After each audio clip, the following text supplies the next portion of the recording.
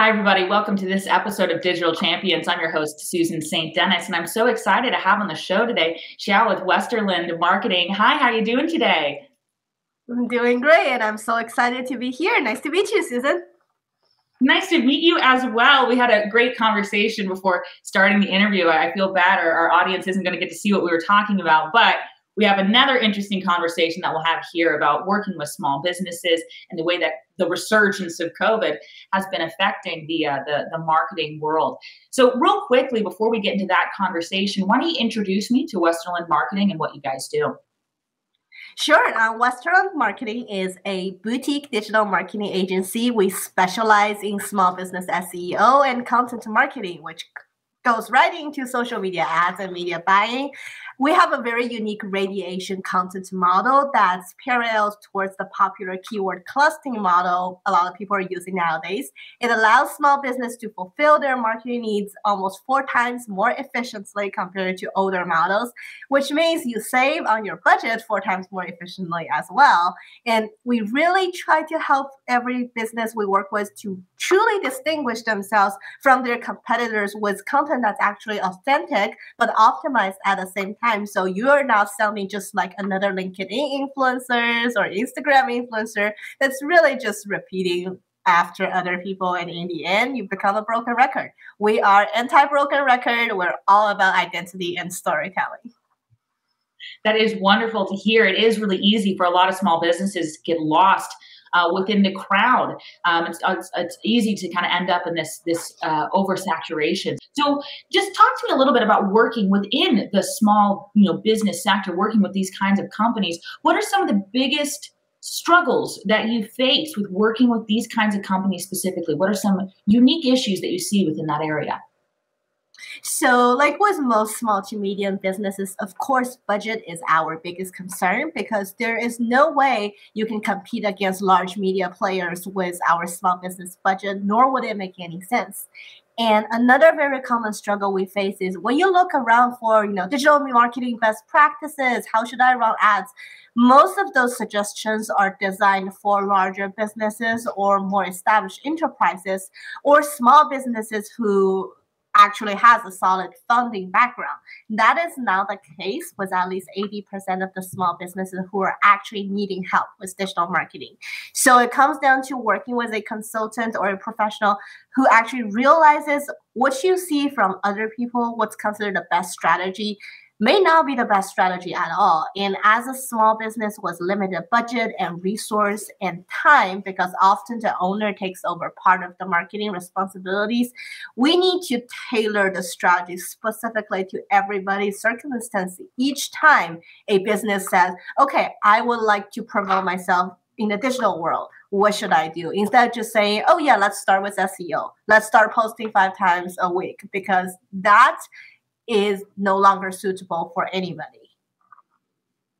Absolutely. And that last point I think is really important to kind of cling on to.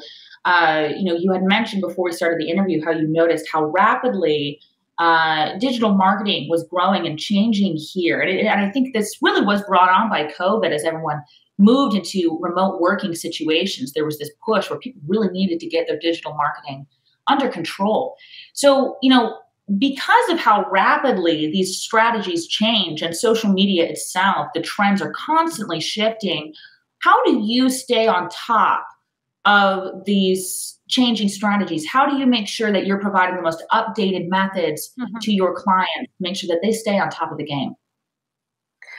Staying connected with our professional colleague and staying tuned into, most of the authority channels in the marketing world is definitely critical. Westerlund is actually a member of the American Marketing Association. We also belong to the Chicago chapter since I'm physically based in Chicago.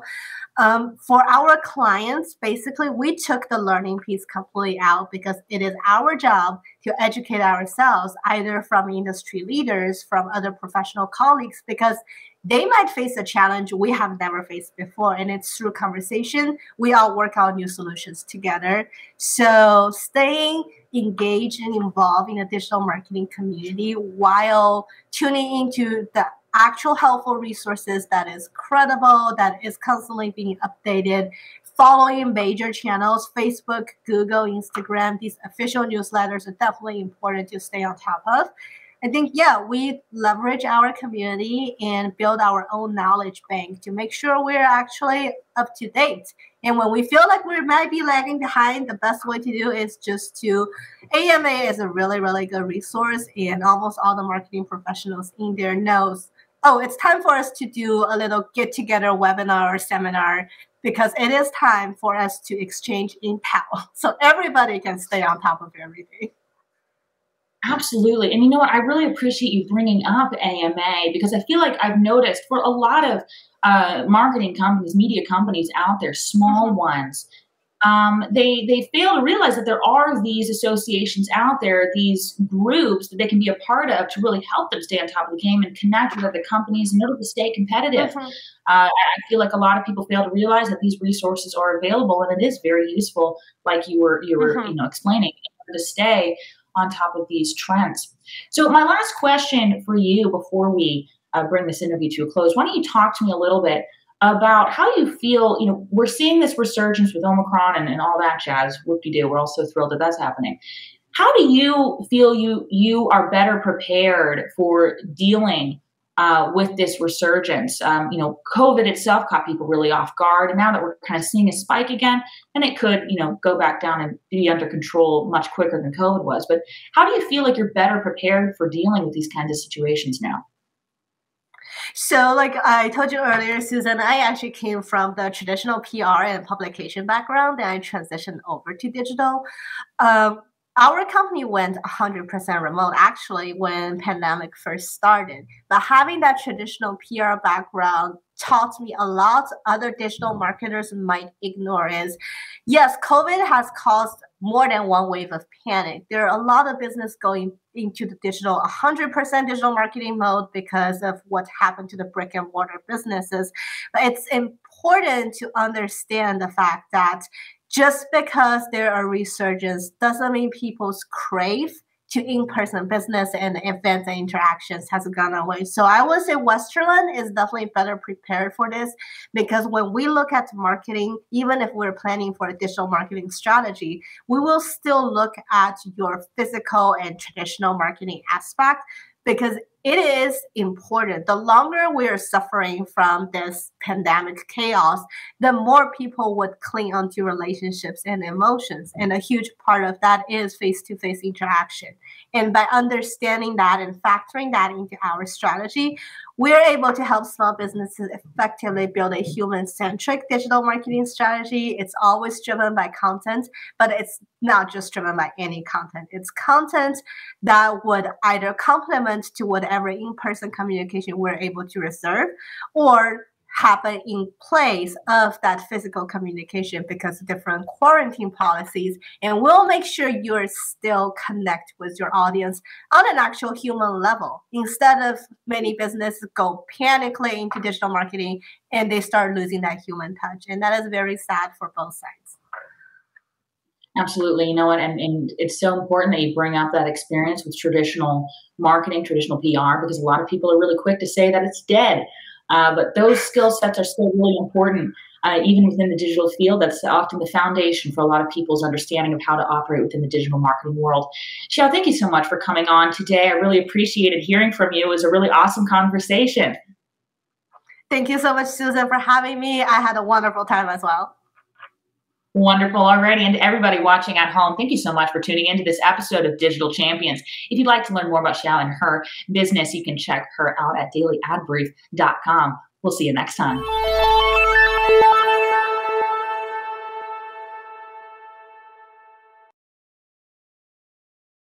Simplify presents Addressable CTV, combining the power of TV with the targeting and attribution of digital.